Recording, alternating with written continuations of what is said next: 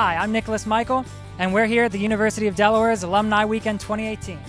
This is the 10th annual Alumni Weekend, but my first. I'm really excited to be here. Let's go check it out. So why do you guys come back to Alumni Weekend? Well, we get to see friends that we haven't seen in a long time, and we get to see growth. We see new buildings, we see new hallways. We're excited about the Biden Institute, and we like to imagine her walking these halls someday. I've been to all of the Alumni Weekends. This is my 10th time.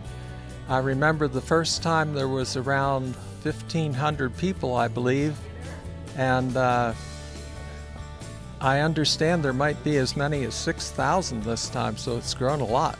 What is your favorite memory here at UD? I think meeting each other. We met right at the tennis courts right behind us that used to be here, so I think that's my favorite memory. We had the privilege of traveling with the University of Delaware Chorale. We got to go to Germany, Spain, France, Hungary, and Greece while we were with Chorale, and it was just amazing to spend, a couple weeks throughout the year or over the summer singing around the world with your best friends. It was great. What is your favorite part about Alumni Weekend? Celebration at night, on Friday night. That was fun, a lot of fun. Of course. Yeah, I've been to a number of them. I think I've only missed 2. Welcome back home! We are so excited and proud to be with you. Probably Delibration. Yeah. But I really like this Double Del's social. It's nice to see how many people end up falling in love here. It's also nice because all your friends come back, and just the experience of being able to kind of relive college a little bit. Coming here to see what they're doing with the robotic cars, the self-drive cars, and we're going to go out and see the underwater robotics this afternoon.